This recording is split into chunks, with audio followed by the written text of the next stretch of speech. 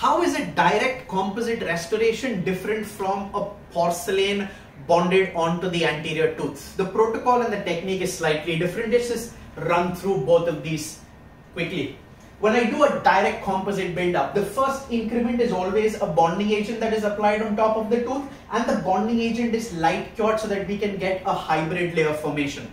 Next comes the increment of composite on top, which is then light cured, which means I've applied the light curing agent twice, and this gives me what I am looking for, which is the mono blocked effect.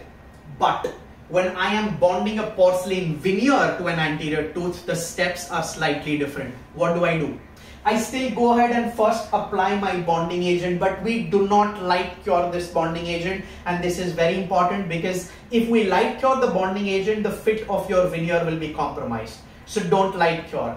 You then go ahead and take your light cure veneer or resin cement, because this cement allows you to bond the restoration to the underlying tooth. And now finally comes the porcelain veneer on top. You adapt, you clean the excess out, and last step is to go ahead and light cure everything together. So remember, when doing direct composite dentistry, you use your light curing gun multiple times. But when you do your porcelain veneer dentistry, you go ahead and prepare everything, hold the restoration in place, clean the excess, and last, go ahead and light cure everything together so that you can once again create this amazing mono blocked effect. Always remember, direct composite protocols are different from indirect. Do not confuse the two and use them correctly.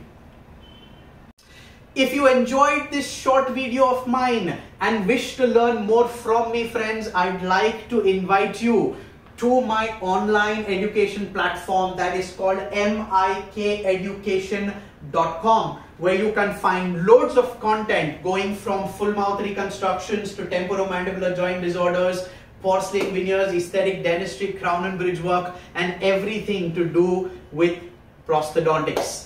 So go ahead and check out mikeducation.com.